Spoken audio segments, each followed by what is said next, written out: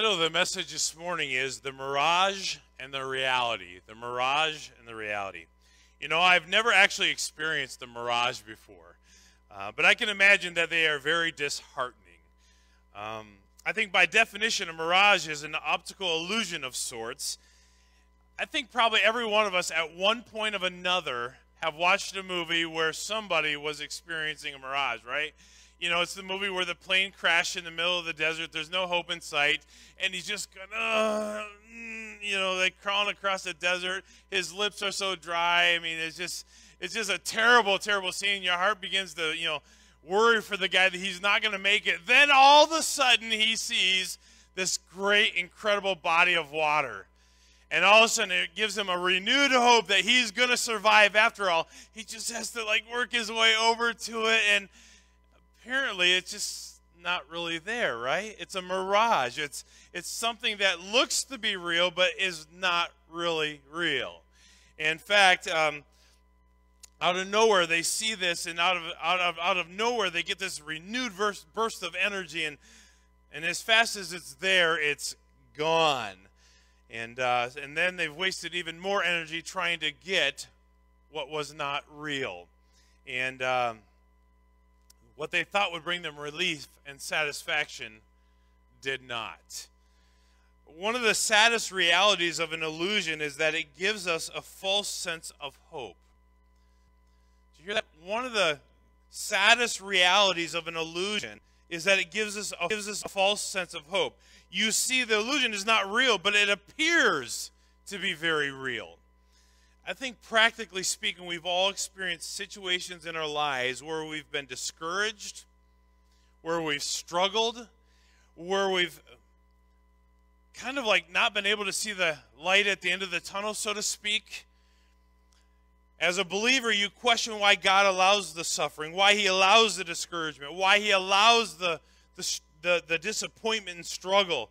And in your mind, you're doing everything that you should be doing as a child of God, right? Anybody else ever felt this way before? You're doing what you think is right. You're doing what you think you should be doing.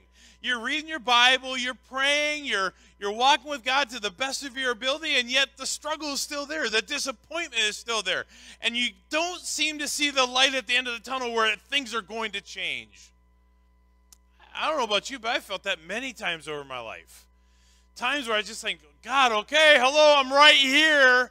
And I've even said at times, it's like, I know God's in control. I know he knows what he's going to do, but I wish he'd let me in on it, right? I mean, I just want to know what he's thinking so I can kind of navigate what's going on. Meanwhile, it would seem that other people that are around us who are not Christians, who are not living for God, have it all together, right? It's like they have it everything as it should be. The picture-perfect world. I mean, just watch 3/4 of the sitcoms on TV. I mean, right? They have it all. They have the nice cars. They have the nice houses. Something breaks, it gets fixed. I mean, everyone their favorite, repairman for whatever it is that breaks down in your house is just on speed dial. He's right over there. There's no waiting. It's like the picture-perfect world on almost every sitcom, except for it's not. It's fake. It's not real. It's not reality. But we see in the middle of all these struggles and everything that we're going through, we feel like we're doing everything right, that we have it, everything that we're supposed to be doing, but everyone else around us who's not living for God, they get everything. I feel that way sometimes. I'm like, when's it my turn, right? Come on, who else has felt that way? When's it my turn? Right. Well, it's kind of amazing. One of my favorite Psalms in all the Bible is Psalm 37. So if you would this morning, take your Bibles and turn to Psalm chapter 37. And as I was reading through this week, it just impressed on me that God says, hey, let's go through this. So this morning we're going to look at the first 4 verses of Psalm chapter 37. And eventually we'll get to some of my favorite verses at the end of the chapter. But this morning we're going to look at Psalm 37 verses 1 through 4. So if you would, follow along as I read these verses. It says, do not fret because of evildoers, nor be envious of the workers of iniquity.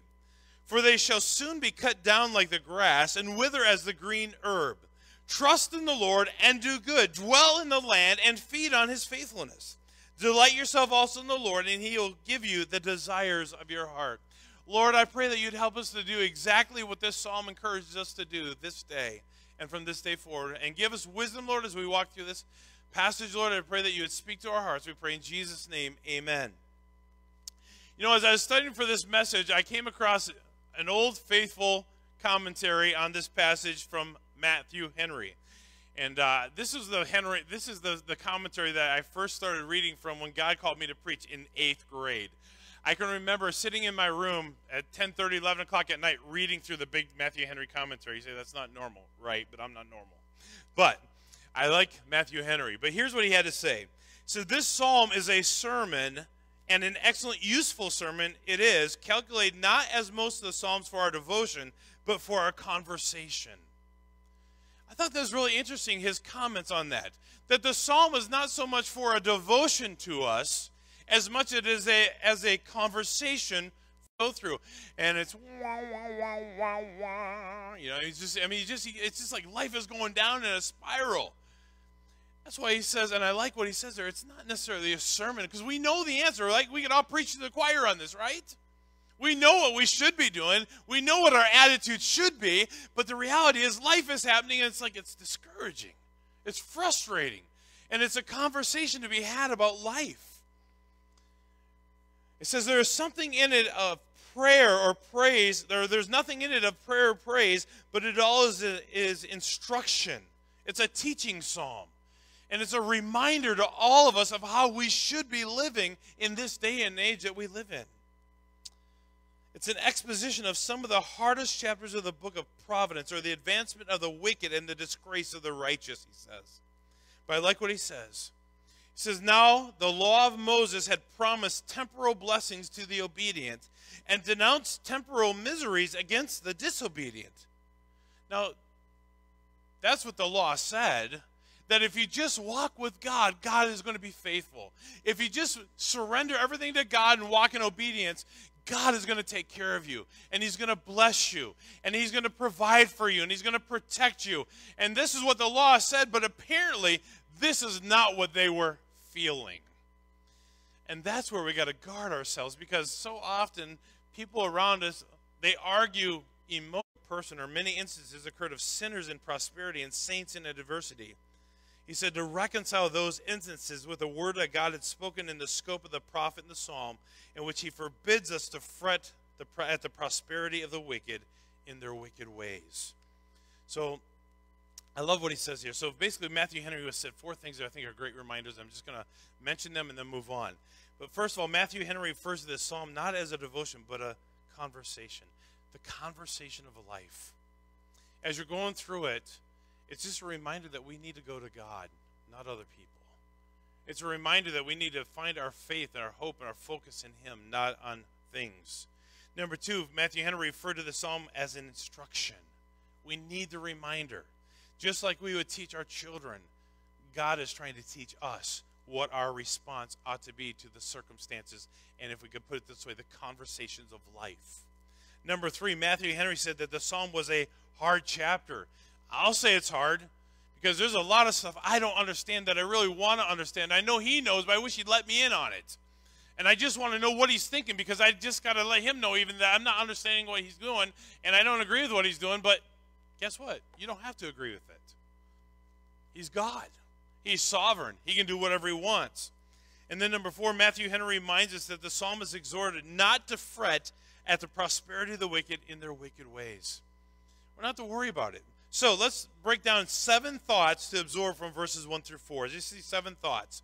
Number 1, we'll read this right away in Psalm 37, verse 1. Do not fret because of evildoers, nor be envious of the workers of iniquity. First thing is, do not fret over evildoers. Literally, the idea behind not fretting is do not get heated up or don't get all worked up over it. Anybody else struggle with that sometimes?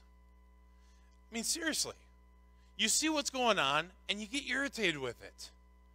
They're wicked. They're evil ways. And he says you're not to get worked up over it. It literally means in the Hebrew not to get all heated up, to not get all worked up over what you see. Question. Can we have a legitimate expectation of an unsaved world expecting or acting anything different than an unsaved world? Yes or no? No. They're acting like they would act as unbelievers in, not knowing Christ.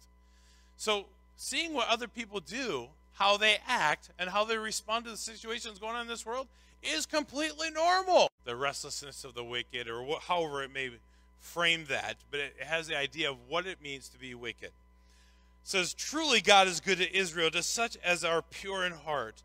But as for me, my feet had almost stumbled. My steps had nearly slipped. For I was envious of the boastful when I saw the prosperity of the wicked. Here's a man who's just being honest. Here's a psalmist saying, this is how I feel. It's like almost I was so focused on what was taking place in the hearts of the wicked and the boastful and those who seemingly had it all, that my feet were beginning to slip on what I knew was right. My feet was almost like, deal with this and deal with that and deal with this because everyone's wanting a piece of my life. What you don't see is often what's breaking them behind closed doors. But the psalmist is how we feel sometimes. Their eyes bulge with abundance. They have more than the heart could wish. They scoff and speak wickedly concerning oppression. They speak lawfully. They set their mouth against the heavens, and their tongue walks through the earth. Therefore, as people return here, and waters of a full cup are drained by them. And they say, how does God know? And is there knowledge in the Most High? Behold, these are the ungodly who are always at ease. They increase in riches. Surely I have cleansed my heart in vain and washed my hands in innocence. So he has the idea here. He was like, I have given up everything for what? I've sacrificed for what reason? They have it all and I don't have anything. Why have I done this? You ever felt that way? I have. I'll be honest. I thought, I can remember it was our first, second, third year of our marriage. And I know it was the third year of our marriage. We were living in Pennsylvania. And just let me tell you, we were breaking it in, man. $8,000 a year teaching at a Christian school. We had it all. Not. It was hard. And I remember just before the third year of teaching in the Christian school, the principal came to me and says, you're not coming back, are you? And I said, no. He goes, I figured. He knew God called me to preach. I had so wanted to just preach, and he knew I wasn't happy sitting in the classroom. He goes, so is it okay if I give your spot to someone else? I said, yeah, go for it. So I gave up my position. Someone else was hired, and then all of a sudden, 2 months before school was out, 2 factories in Lewistown, Pennsylvania got shut down. They just closed their doors. 6,000 people without a job. I am telling you, by the time that last 2 months of school and school got out, there wasn't a job flipping burgers in Lewistown or 20 miles around it. You know what that meant for me? I couldn't find nothing. Because in my plans, Ken Todd's plans, we're going to finish up the school year. God was going to open up a door for a ministry, and we're going to step right into it, not have any break from this ministry to this ministry. God had other plans. 3 or 4 months into the struggle, I'm sitting there working jobs I would never choose, never pick, because I got to provide for my family. And I'm sitting there going at the end, Lord, this is what I went to Bible college for? This is what I've sacrificed for, to not have food for my family? And by the way, that was the period of my life where I probably gained the most weight, not having food, but I sure looked like I had food. God was taking care of us, but in my mind and in my attitude, it's like, this is why I gave up a real life? This is why I don't have a sales job, or this is why I don't have a construction job, and this is why, for what? To sit here wondering where my next paycheck's going to come from? This ain't fair. How can this be fair? See, I was worrying about how life was supposed to be treating me, how I was supposed to be getting my piece of the pie, how I was supposed to be living the American dream. And God is like, whoa, hello, I'm still up here. And I had to get to that place in the midst of the struggle where it seemed like there was no light at the end of the tunnel. And I had to say, Lord, okay, I know what you've called me to. I know what's real.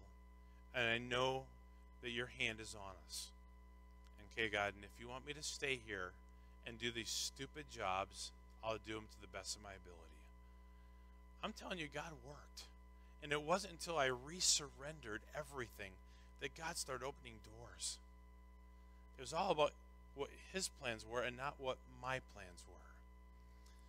I mean, God taught me so many things, both spiritually and physically, during that next couple months. It was obvious God's hands were at work in my life. I just couldn't see it because I was too focused on the issues rather than the person who allowed them. We worry about what everyone else has rather than what God is trying to do in our own lives. And I think this is exactly what he says in verse 13. Surely I've cleansed my heart in vain, washed my hands in innocence. There was nothing innocent about it. It was not in vain. But my focus was wrong. And then he says, verse 14, for all day long I have been plagued and chastened every morning. Why? Because all I could see was that everybody else was having the good life. Everyone else was being benefited by their actions and reactions. And poor me, I'm just struggling so much. I have found in those moments in my life, it's God trying to get my attention. And I can either focus on what everyone else has or be thankful for what God is doing, what God has given me. Number one, do not fret because of evildoers. Number two, do not be envious of the workers of iniquity. Right away in our passage here in Psalm 37, verse 1, the second part of that verse, nor be envious of the workers of iniquity. Don't desire what they have. Don't be jealous of what they have. If you have your Bibles, turn over to Proverbs chapter 3 just for a moment. Next book over, Psalms, Proverbs chapter 3. And look at verse 31. It says, do not envy the oppressor and choose none of his ways. What we don't often know and what we see in the lives of others is how they got there. It says don't choose their ways. Why? Because you should be worried about your own way. Is my own life committed to the Lord? Are my own steps committed to the Lord? Don't worry about them. Worry about you. It's easy to look at what people living in sinfulness have and then want those things for ourselves, is it not? It's easy to say, well, they have it all. I want that. He says, don't be jealous of what they have. In fact, in James chapter 4, in verse 2, he says this, you lust and do not have. You murder and covet and cannot obtain. You fight and war, yet you do not have because you do not ask. And you ask and do not receive because you ask amiss, that you may spend it on your pleasures. He says, what's the motive behind what you're asking for? Why is it that you want what they have? Why is it that you covet what everyone else has? Why? He says, check your motives. Envy leads to even more sinfulness. Not being satisfied with what we have leads to more sinfulness. In Psalm chapter 90, verses 5 and 6, God's word reminds us that as fast as we can get something, it can be gone. It can be gone in a heartbeat. So why do we really want it? Number 3, he says, trust in the Lord. In fact, in Romans chapter 1, this is a familiar verse, kind of on the same line here. Romans chapter 1 and verse 17. It says, for in it the righteousness of God is revealed from faith to faith, as it is written, the just shall live by what? Faith. Are we living by faith or are we walking by sight? 2 Corinthians reminds us we're not to walk by sight. We're to live by faith. Over and over, God's word makes it clear. We are to live by faith. And living by faith doesn't always mean that we're going to have what we want when we want it.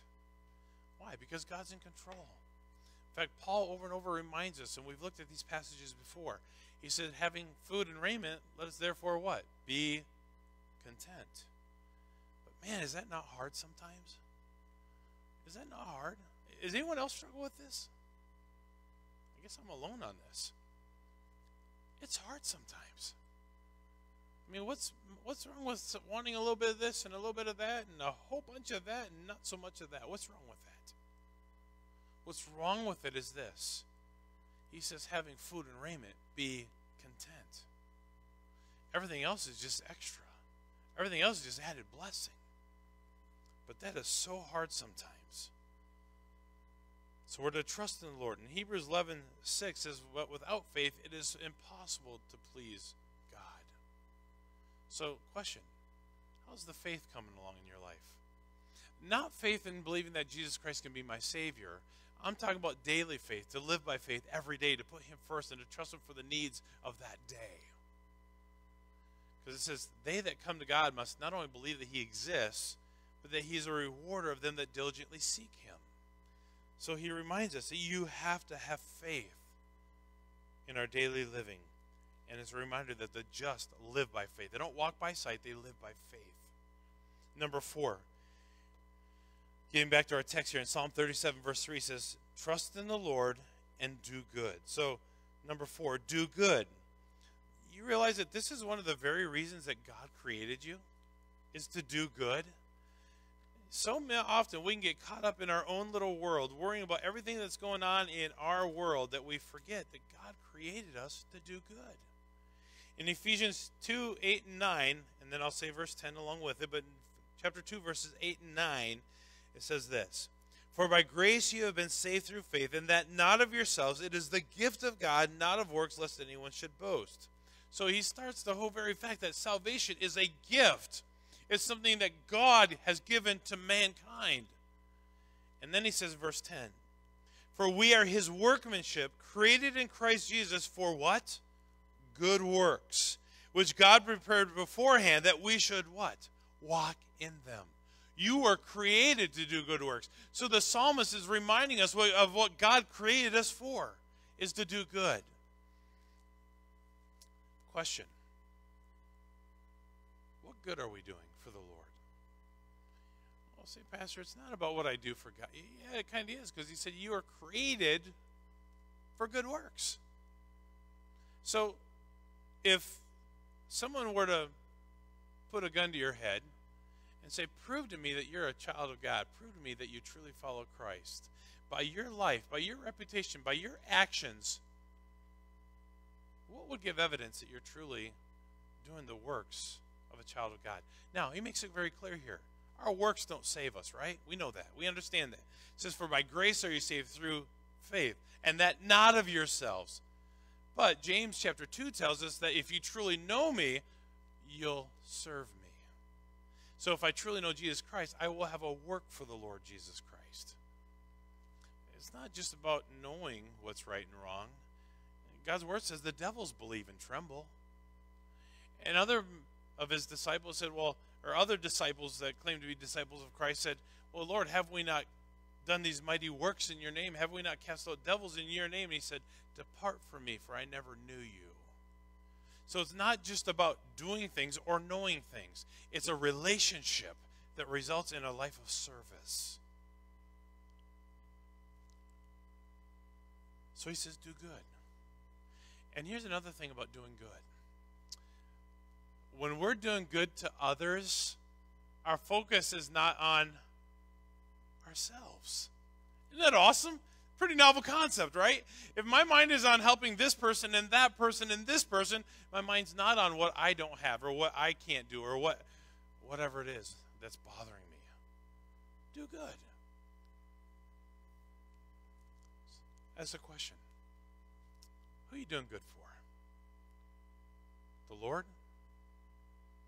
Do you see someone that has a need? Are you willing to help with it? When your neighbor needs some help, are you willing to go over and lend a hand? Are you being a picture of Jesus to someone who needs to see a picture of Jesus in the world that we live in? Doing good towards others takes a mind off ourselves.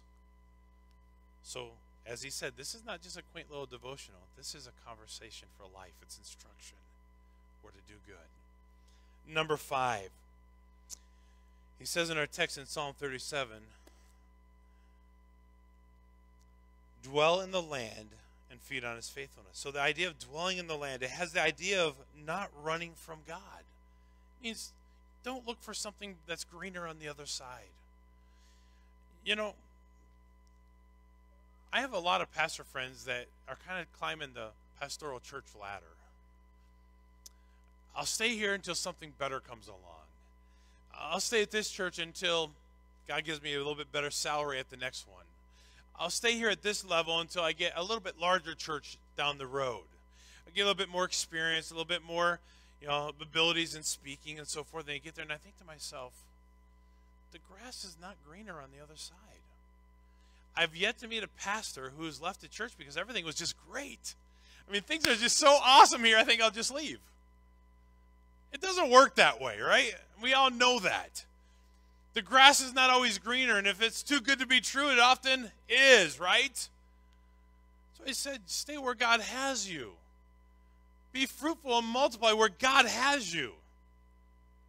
Always looking for something better, something more, something grander, something that we think will make us feel better, something that we think will make us happy, something that we think will fulfill us.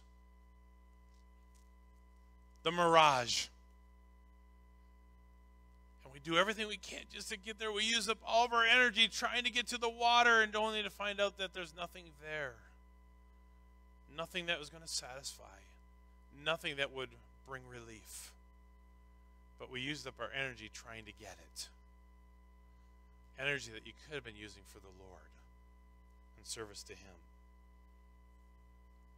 So he says, do good. Dwell in the land. Don't run from it. How often do we fight our own flesh to run away from what we think might be better?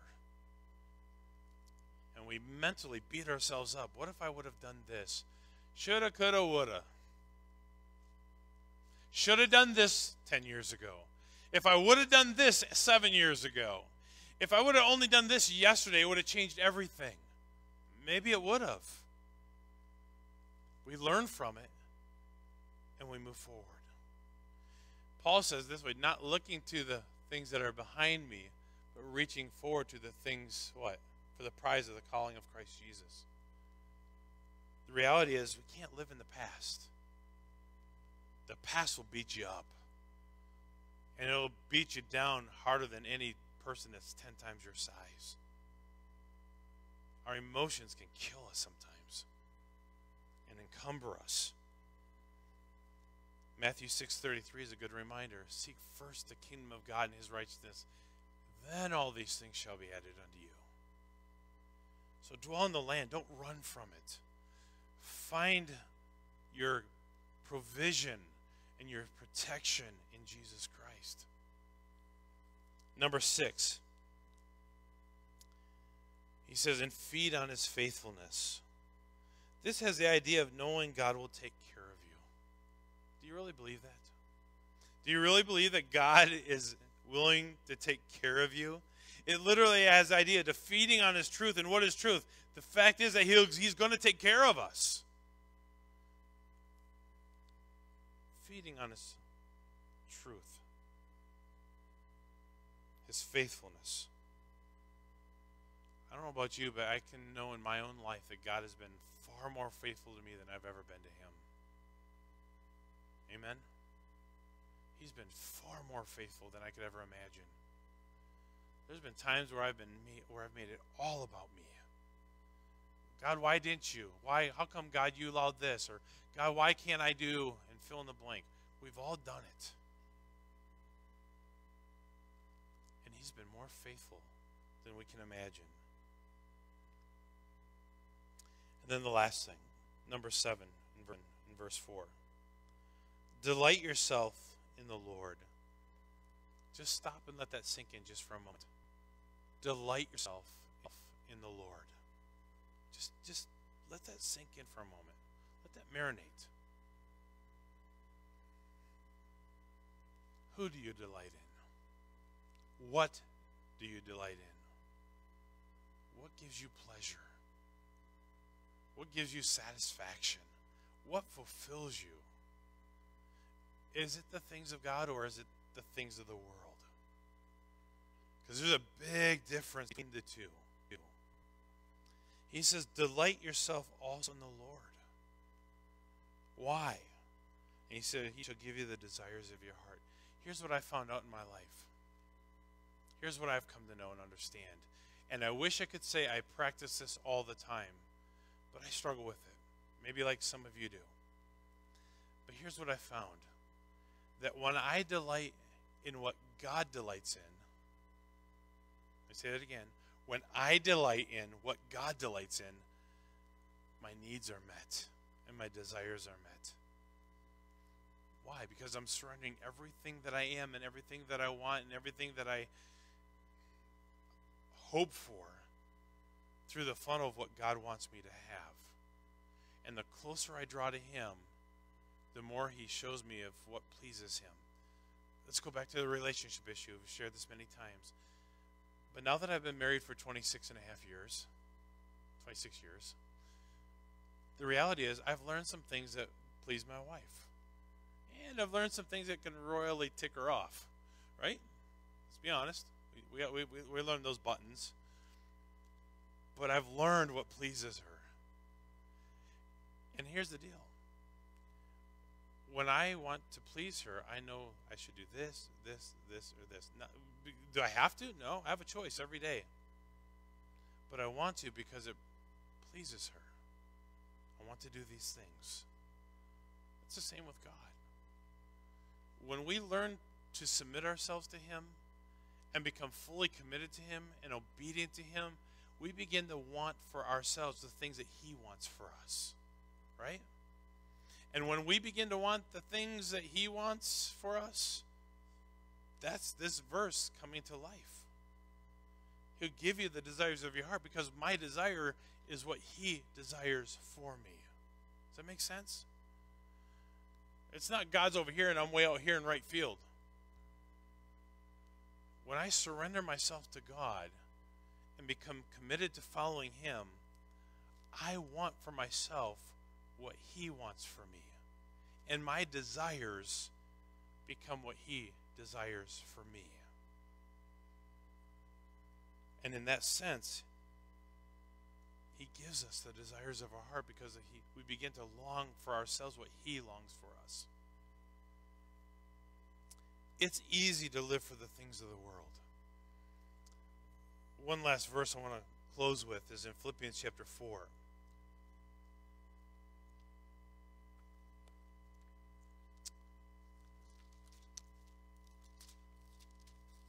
Almost there. Philippians chapter 4, verse 19. It says, "And my God shall supply all your need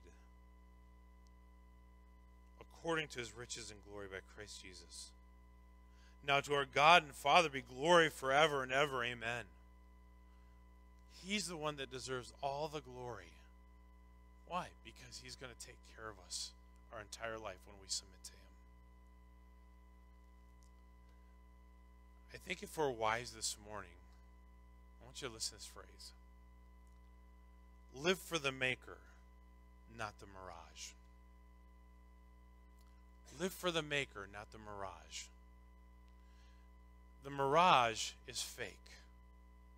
The mirage will not bring satisfaction.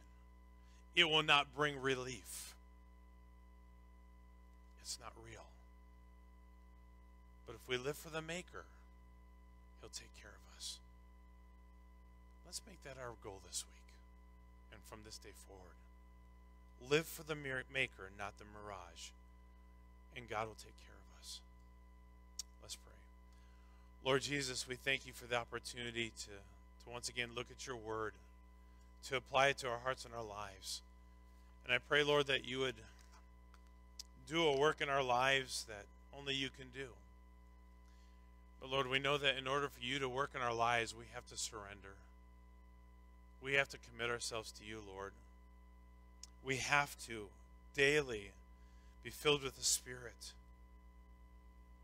Lord God, I pray that You'd help us to do that. It's so easy to live for what we think will bring us pleasure. Lord, it's so easy to look at what everyone else around us who's not living for You, what they have and what they get to do, and want it for ourselves. But Lord, I pray that You would help us to heed this instruction from Psalm 37.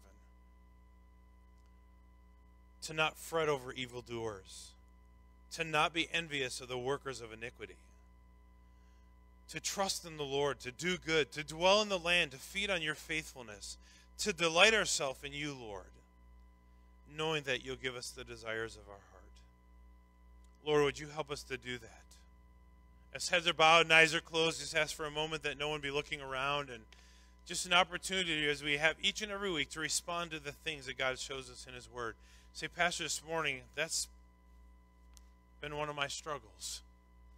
Looking at everyone around me and saying, man, I wish I had that. Looking at everyone around me and saying, man, they have it all together, and they get to do this, and they get to go there, and worrying about what they have, and they're not living for God, and I am, and look what I got to deal with. You say, Pastor, that's a struggle that I'm facing. Would you pray for me? You know, like that? Yeah. Yes. Seems like other people get it all, they have it all together. But the reality is we often don't know.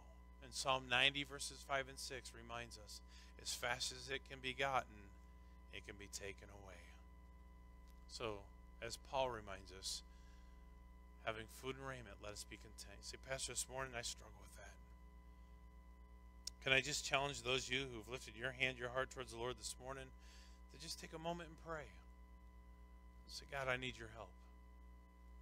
God, I need to align my focus with yours. I need to have you establish my steps. I need you to clarify my focus, Lord.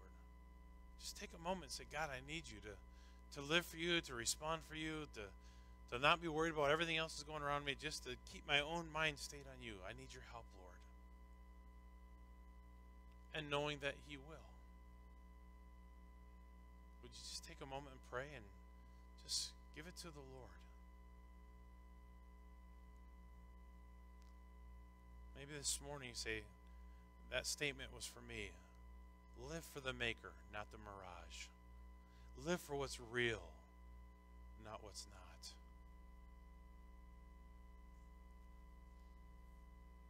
Let's all stand to our feet this morning. Lord Jesus,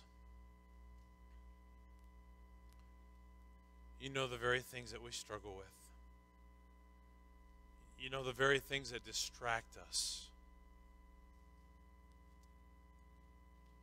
Lord, you know the very things that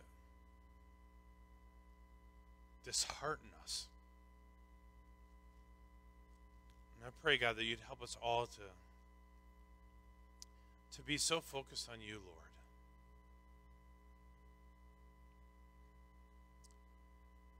Lord, might we not be distracted by the things of this world. Lord, you remind us in 1 John 2, verses 15 through 17. For all that is in this world, the lust of the flesh, the lust of the eyes, and the pride of life, is not of the Father, but is of the world. And you remind us in verse 17 that the things of this world will pass away. Lord, would you help us to stay focused on what is the most important? May our faith and trust in you be strong. May our desire to do good, to do the works of him that called us, be real in our life. And we'll praise you for that. In Jesus' name we pray. Amen.